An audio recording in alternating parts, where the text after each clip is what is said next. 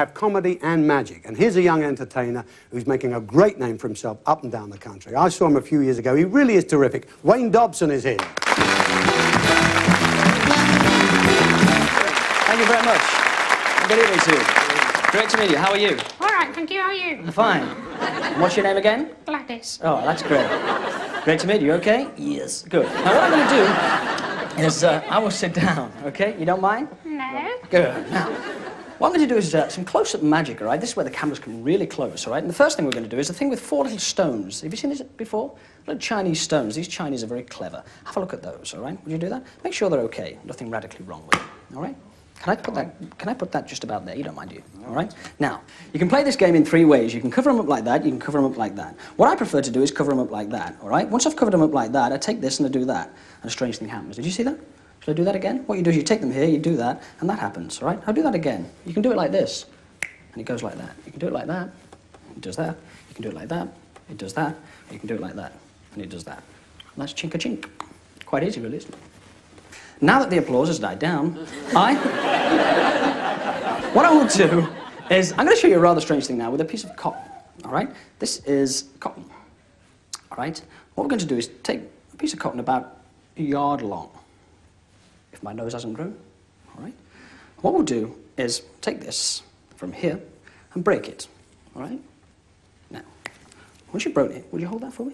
That's great. What I'm going to do is take this, and break it into separate little pieces. 1, 2. Those of you who can't hear it break, just watch my lips. Now, I performed this trick for 400,000 people once, and the person next to me loved it. What I do is take these little pieces and roll them up into a little ball. Now, I must do this quick before the dove dies. There's a dove in there, but don't touch it, or else the ferret will kill it. The object of the trick is to take the little pieces and place them onto this piece and tease them, like so. Once you've done that, you take an end, like that. Yes, it's worked. Would you hold your hand out for me? No, the clean one. That's fine. Would you grasp one end? That's great. Watch this very carefully. Would you take the other end? That's good. Just sort of tease it. Isn't that strange? Now,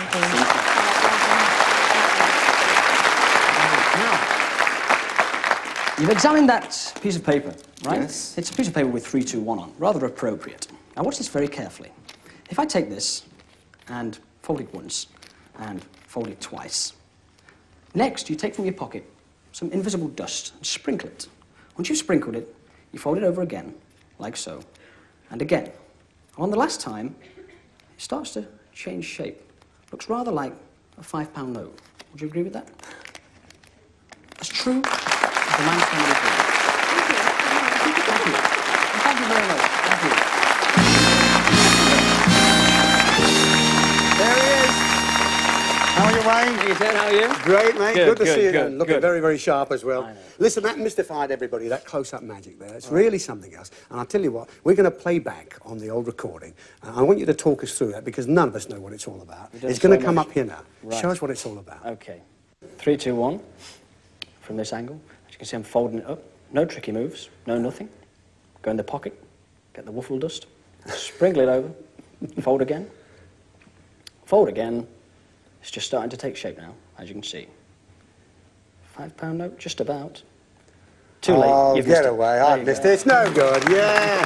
Absolutely superb. And what are you going to leave these folks, Wayne, as a I've clue? got an aerosol can. Okay, that's the clue this time. And the rhyme is, a week's hot sun, the air is high, draws many with the urge to fly. There you are. That's the second one. And we're going to say a big thank you to Wayne Dobson. Thank you, Good luck, Ted. Wayne. Thank you very much See you indeed. again. Bye-bye. Best of luck. Thank you.